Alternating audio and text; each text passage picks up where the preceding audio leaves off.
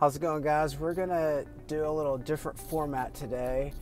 You hear about driving for dollars, so I am driving up on this ridge where we're building these townhomes, and there's a lot of unique characteristics about where we're building these, and a lot of different things I was going to show you with lots and houses being built and things like that. I think it'd be very valuable, so maybe a rough format but valuable content. So out of the gate, there's some houses that are already built behind me, and what we have right here is a little for sale sign. So you've got a great view of the river downtown. This is the lot. Looks like they've already started some dirt work, probably to make it more marketable right there. So they've already done some little bit of tree work to excavate it. Close my doors so it doesn't get hit. However, that's not even to have a site build ready. I mean, that's nothing. I have a friend who built around the same topography, and he spent around $200,000 excavating all the dirt out. And then that includes another like $100,000 for a retaining wall. So although it looks like a great lot, you've got great comps around it. It's, you got a view of the river, things like that. I promise you're not doing the right cost number for all the excavation and the retaining wall. So that's a big thing to watch out for when you're buying lots. So the next thing I want to point out is this house. I'm sure you're wondering why I'm pointing this house out. We're looking at whether to sell these townhomes or to rent them. That house, it was actually listed for rent by a realtor, and they rented it for $3,500 a month, and they said that it was just a ton of demand for that. This older house wasn't updated inside, and it's a 3-bedroom, 2-bath. It's probably a little bigger than the townhomes we're building, but it's obviously not updated or anything like that. So that gives us a good kind of a benchmark for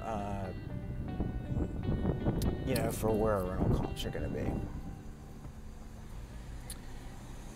This next thing I want to point out to you is a big question mark. Very cool house. Look at this view right there. Don't necessarily like the power lines.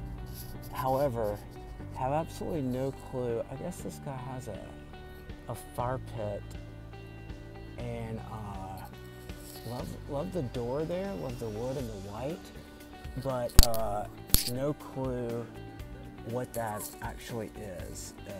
Some kind of a fire pit, outdoor kitchen. If you do know, please tell me in the comments. There is some houses being built up the road here. These have all sold before they were finished, so obviously good sign for us for comps. I personally don't like how they sit beneath the road. I also don't like how they back up to a power line. That one has a little bit of yard, the other ones don't at all. This is an extremely cool modern house. I love this house. So just some, like I said, some random, this ridge that we're building on is pretty random. When we bought this, it was, we had the nicest nicest property on the block, and now we have the worst, or now it's gonna be the best. We tore down the duplex when it was the worst. So this is a house my friend Travis built, and it is exceptional. Love the standing seam metal roof. Love the deck, views of the river there. It's really nice, but you can see how you go from that empty lot to vinyl siding to, I don't know, houses that need to be torn down, empty lot. Yeah, there's a lot of construction traffic up ahead here, so we might hit pause. Never mind, this got moved. So this house is amazing. Look at those copper gutters, copper downspouts, copper roof part, that commercial roof quality. That's a very expensive house. We're gonna do a tour of that later. All right, so we're finally at the build site. If you remember, we took down this massive tree, opens up the view, opened up the driveway. Real quick about this driveway, we wanted to really plan to have a nice slope to it, so it's very easily accessible for a car, because when it was a duplex, it was very steep. That was the #1 complaint from our tenants or potential tenants, that they didn't like the steepness. We want to obviously maximize parking as well, so we're actually putting a fair amount of thought into design on how to do the driveway. My wife wanted gas lanterns on these. I love the way they look. However, the site doesn't have gas. However, this house right here, I thought they did a great job of, they put a nice lamp there and a nice light bulb. Obviously that's the house next door, so thought we're probably gonna go with something similar. The house next to theirs did the same thing as well. Just a couple site things to think about when you're looking at building or demoing and building, things like that. One thing I forgot about in the previous video is the lighting choices. I'm a big fan of cans or puck lights.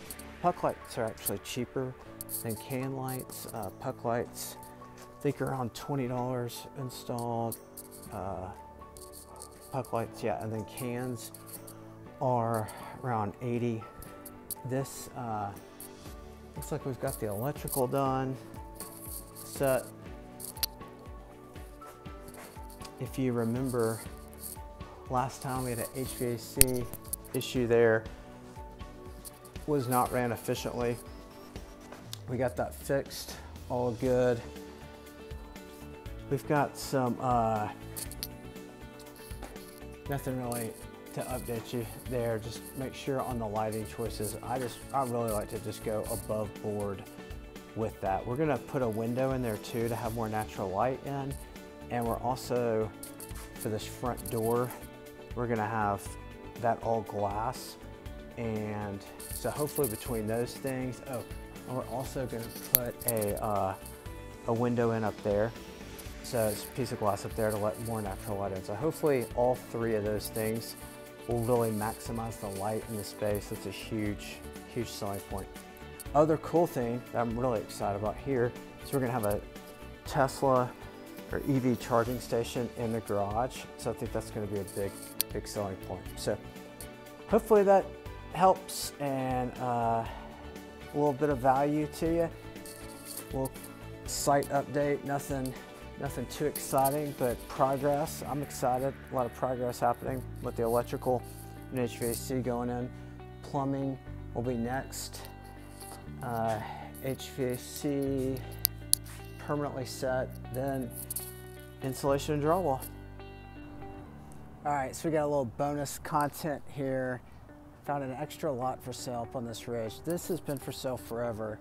Obviously a huge red flag because across the street there's $1 million townhomes, but I'm not saying this is not buildable, because anything's buildable if you want to spend enough money, but I'm sure you're having a hard time seeing it. But down there, there's just an absolute cliff, and I personally don't like houses beneath the road. just always tons of water issues. And it's not, I mean, it's a literal cliff after this one little pocket right here. So you're gonna have no yard, and it's gonna be a very difficult site to build on. A lot of contractors are just not even gonna wanna build here because it's gonna be so difficult to work on. So pay attention to this kind of stuff when you're evaluating site plans.